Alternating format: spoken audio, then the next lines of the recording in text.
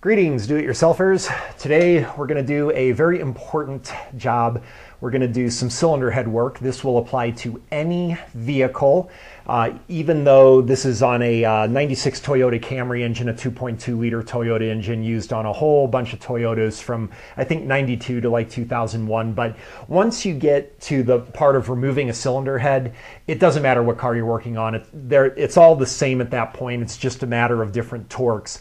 But the procedures and techniques to make sure that you only do this job once still apply all across the board. And believe me, you will only want to do this job once.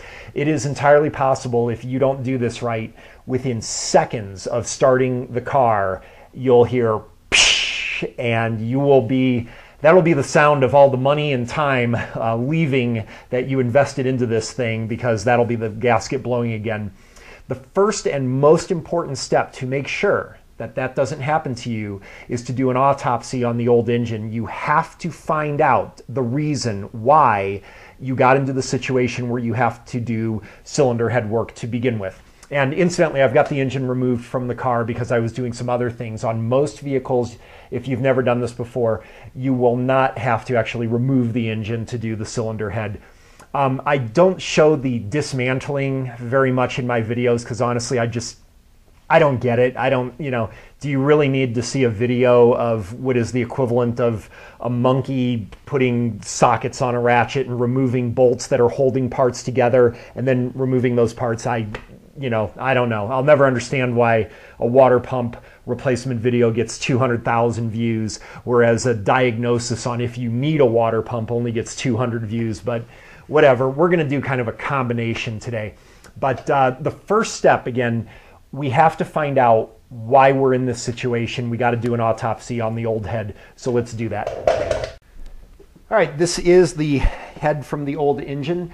Your first step before you even buy anything like a cylinder head gasket, everything like that, is to, first of all, make sure you need to replace the cylinder head. Just because you have coolant mixed with the oil does not necessitate that you have to do this.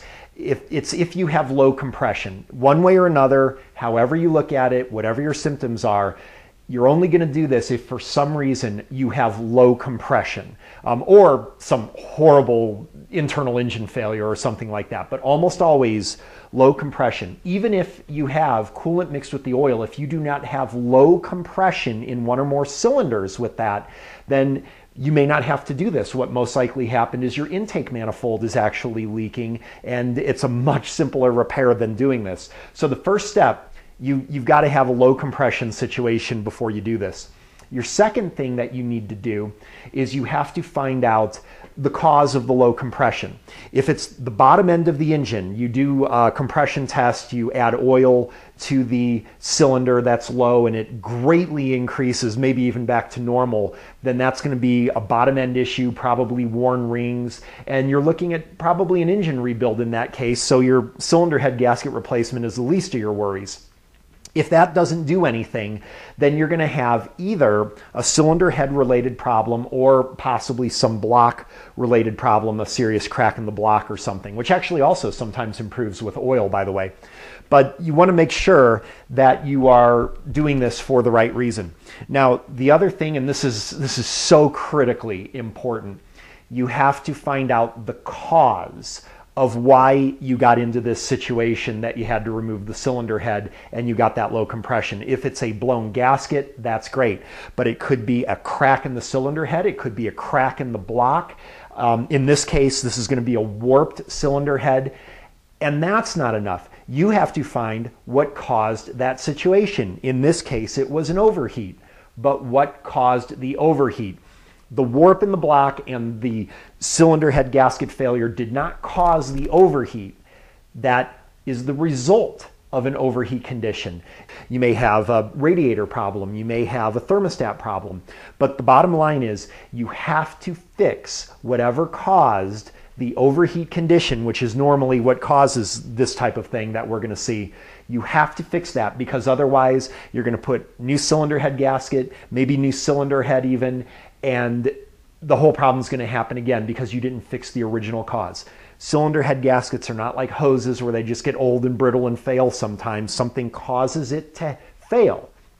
So if you run your tests, you have to find something that is wrong or out of spec.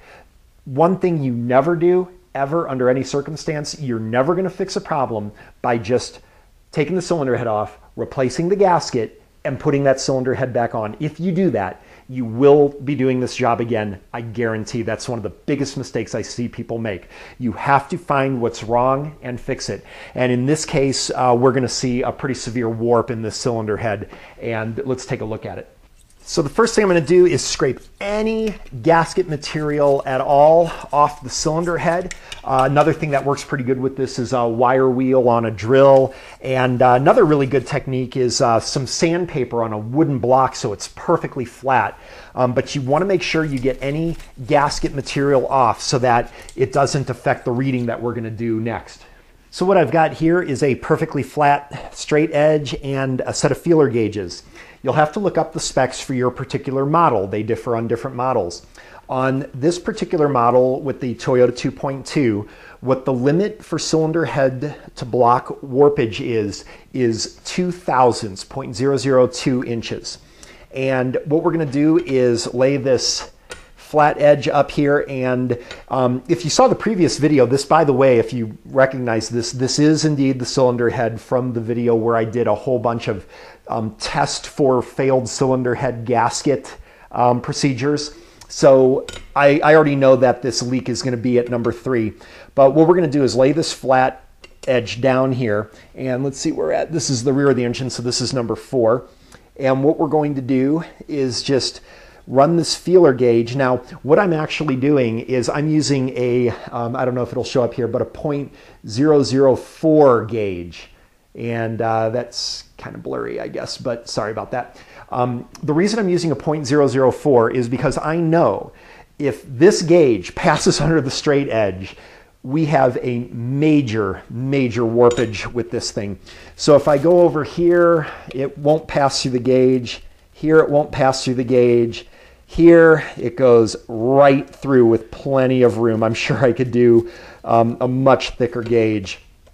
And you want to make sure that if there's another part where it passes through, you want to kind of do this and turn your ruler every which way, but it really doesn't matter. Once you find a spot that your gauge passes through, you are done. You don't need to find any more. You've got the issue figured out there. So let's talk about what we're going to do in this situation with this cylinder head. And this is the reason why you don't just fix a blown cylinder head gasket by replacing the gasket. If we were to put this cylinder head back onto the engine with a new gasket, the instant we started the car, the new gasket would fail because there is such a warpage there.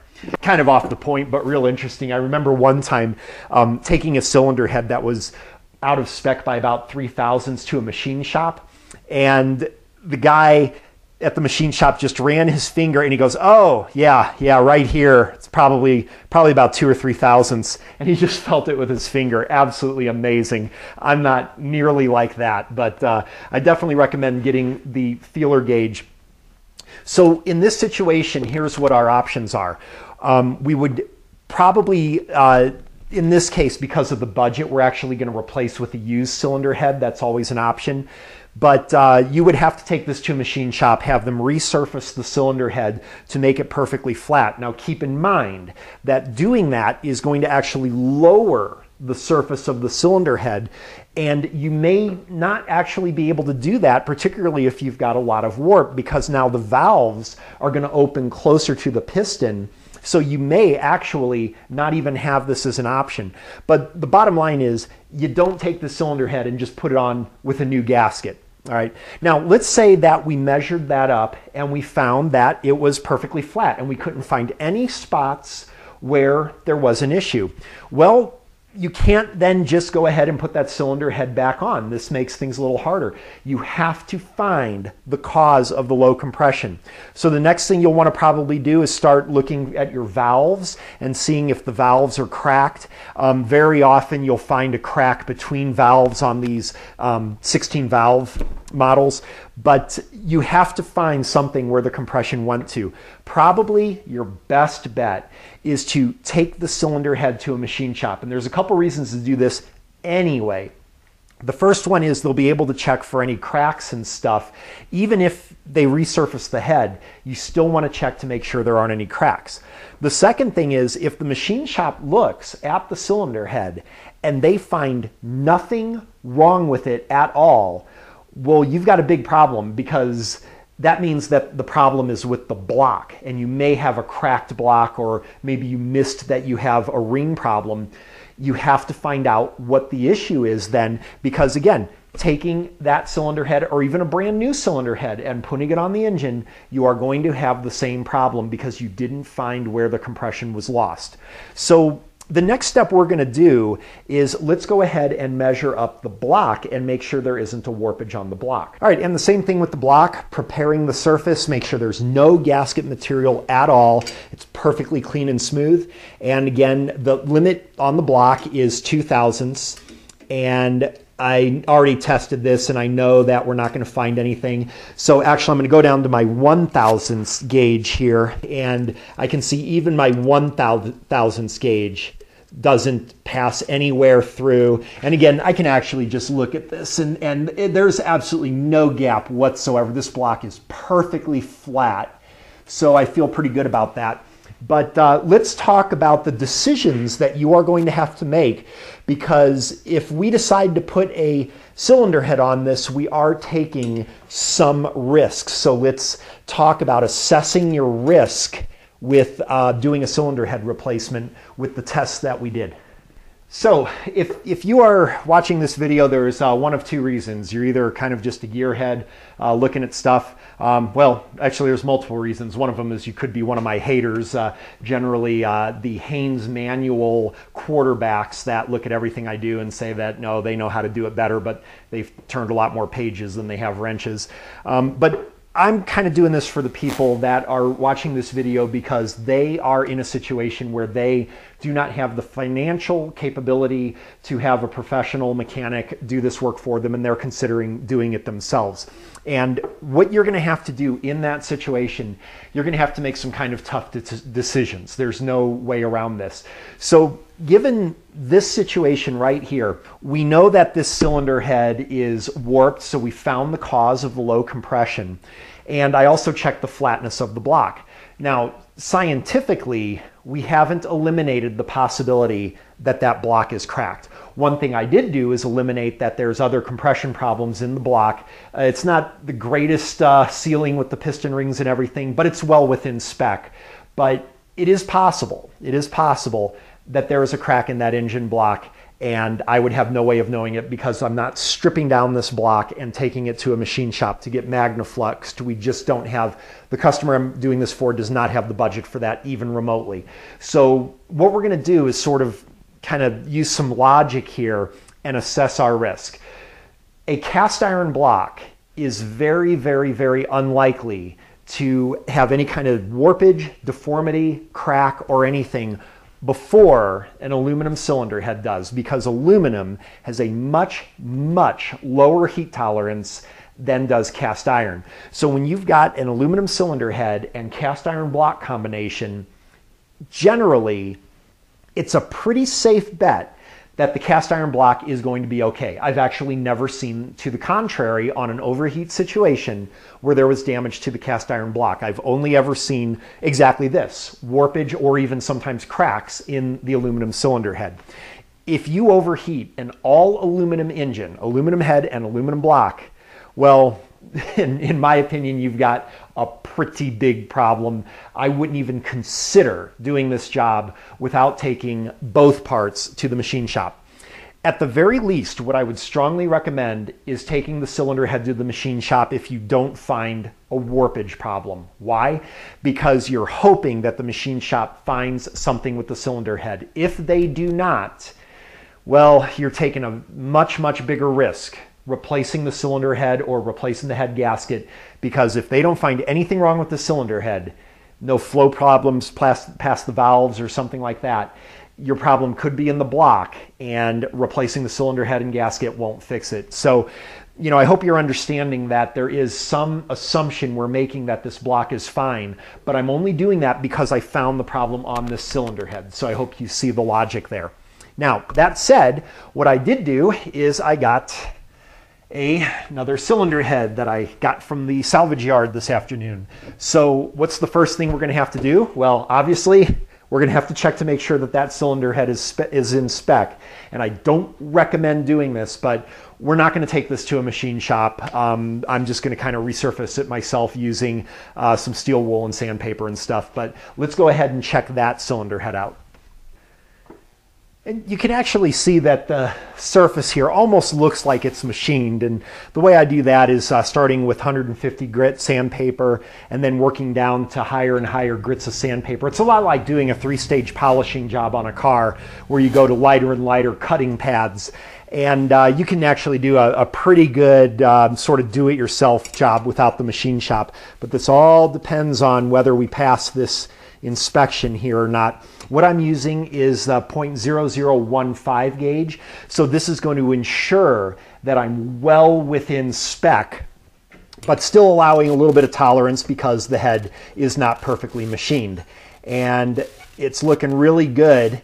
And I'll turn the ruler every which way. I will spend a good 3 to 5 minutes doing this to make absolutely sure that there's no spots. If I find a spot where the gauge passes through, I'll switch to the 0.002, and if that passes through, well, then we got a problem. Then we got another decision to make. Do we want to try to get another cylinder head, or do we want to go to the machine shop? Again, you're always balancing out your cost with your risk. The more you spend, the less risk you will take.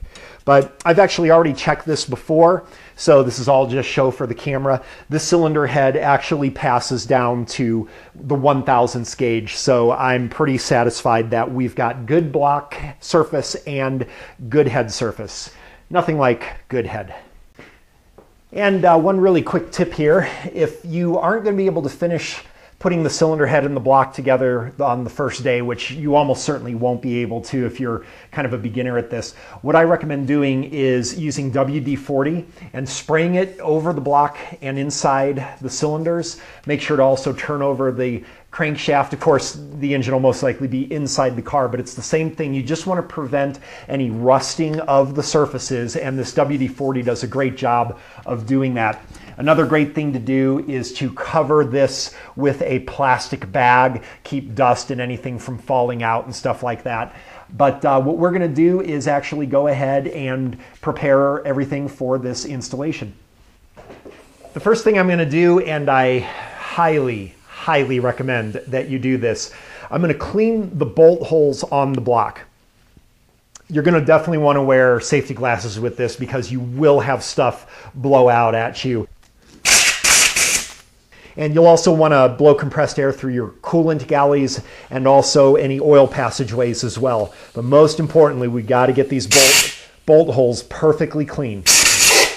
The next thing I'm going to do is I'm going to take a thread chaser and I'm going to put a little bit of oil onto the threads. And we're going to clean the threads with the thread chaser. Highly recommend you take the time to do this. We're going to do this on every bolt hole for not only the cylinder head, but also when we put the cylinder head, we're actually going to also do this for the intake manifold surface as well.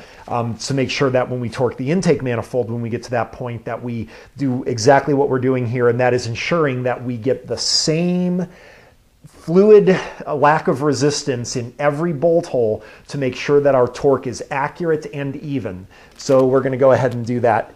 And you can use an air tool for this. I know the Haynes manual quarterbacks are going to say, oh, don't use air tools. Well, you can. This is cast iron. You're not going to cross thread here. The reason I like to use hand tools, it's not because I'm worried about cross threading.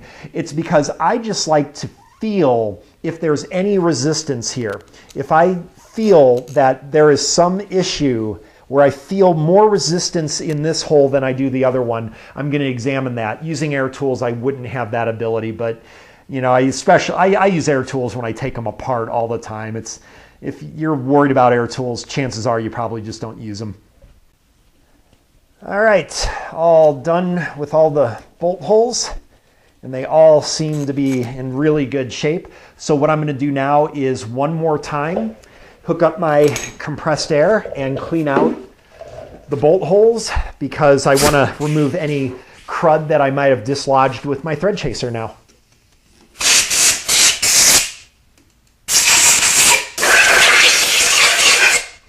All right, I've just finished cleaning off the cylinder head with compressed air.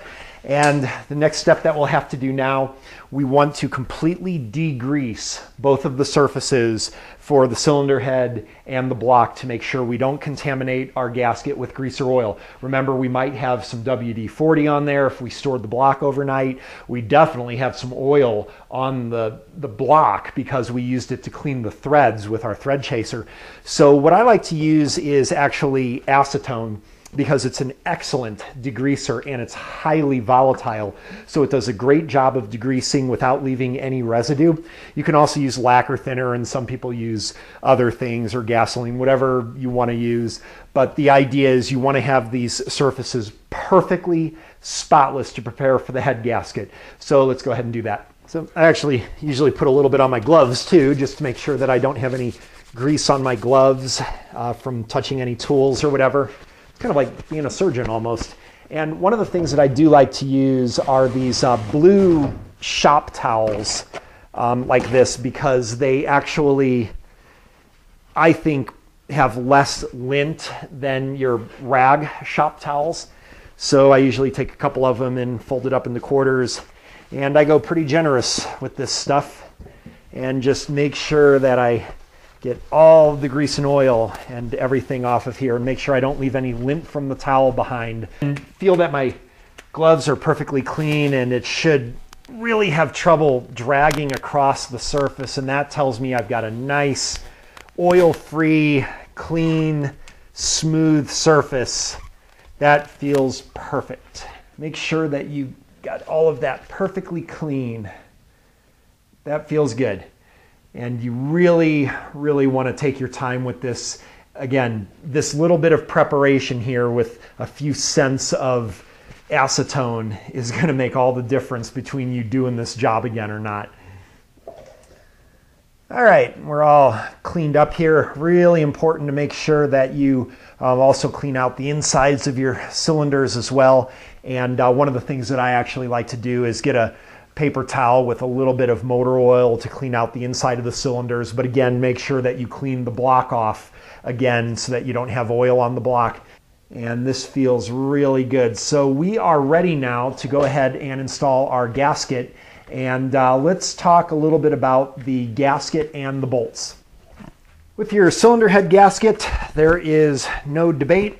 You need a new cylinder head gasket. And you only get one time to install this thing. Once you torque it down, it's going to start molding to the conformations of the cylinder head and the block. So don't use this until you're ready.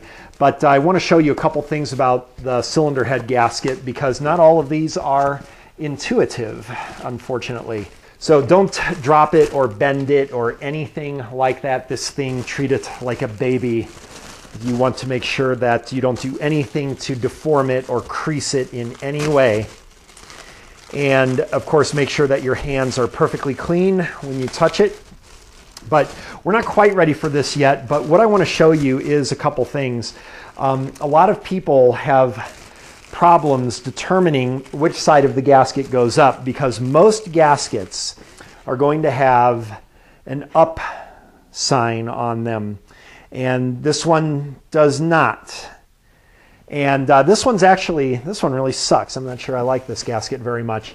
You can also check the instructions as well, and you will find that very often the instructions do not tell you which side goes up, and that is indeed the case here. So most gaskets will have a this side up on it. If they don't, then very often what they will have is some kind of manufacturer label or something on them. And the manufacturer label almost always goes up. This one does not have a manufacturer label. Great. This is getting better by the second. So the other thing that most gaskets will have is two different colors. They'll have blue on one side and black on the other. Blue will go up, black will go down. I always remember it, blue sky, black ground. And that's not going to work on this gasket, so that sucks. There's another way you can do it. Sometimes there will be stripes on one side, kind of a striped pattern, and the other side will be a plain pattern.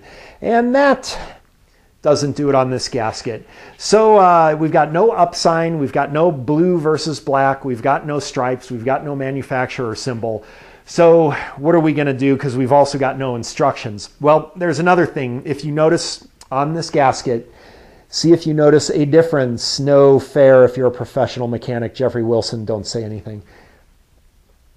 You may notice that on this side of the gasket, the rings here between the cylinders, they're called fire rings. And here the rings do not touch. But on the other side, the rings are in a union here. This is the side that will touch the block. So you look for your fire rings, and where the fire rings touch, that's the side that will go down to the block. And I will admit, this is actually the first time I've ever seen a gasket that doesn't have any of the other indications other than the fire rings. But sometimes the gaskets are superimposable one side to the other, so you definitely want to pay attention very carefully, because again, once you torque it down, it's there forever, or you have to buy a new gasket if you made a mistake. Now, there's another thing that I've got here as well. And this is a set of cylinder head bolts, because there is a lot of debate on this. And let's talk about cylinder head bolts, because the debate is, should you buy new ones or can you reuse the old ones? And of course, all of the Haynes manual quarterbacks are going to say, well, you can reuse them once and you put them back in the original locations by putting them in a cardboard holder, this and that. Maybe. Let me tell you my theory, because I like to think rationally about things. Let's see here. Yeah, here's the old bolts.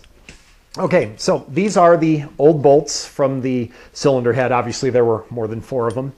And can we go ahead and reuse these? Well, of course, one school of thought is that these cylinder head bolts, when you torque them, then they stretch. Another school of thought is when you torque them, you can reuse them. But if they're torqued to yield, that is that they use a number of degrees that you turn the bolt, that is actually what stretches them beyond a limit where they don't have elasticity. So you can't stretch them the same way again. And at best, you'll thin out the bolt and overstretch it, so you can't reuse it. But if you torque the bolt, it's fine. Another school of thought says you always use new cylinder head bolts. You know what? Here's my thought on it, okay? We just measured, where's that other cylinder head? We just measured this cylinder head on the floor next to the trash can by me, that it has a gap in it that you could pretty much pass a credit card under. And these are the bolts that held that cylinder head to that block. And remember that gap was only in the center portion of the cylinder head. So some of these bolts were not stressed like that, while others couldn't hold the gap close to the block. And I will tell you, when I removed these bolts, some of them, as usual, I had to remove use a breaker bar to remove the bolts. And some of the bolts I could have removed with a hand ratchet because they really weren't nearly as torqued down. Do you want to reuse those bolts that were in that kind of an environment? My answer, no way. So under no circumstance, whether it's torqued to yield or torqued or used never before or used once, never would I reuse the bolts from those cylinder head, because these are the bolts from the cylinder head that warped. So that ends that. So the other school of thought is, well, what about reusing the cylinder head bolts from this cylinder head that I pulled from the car that didn't have a problem?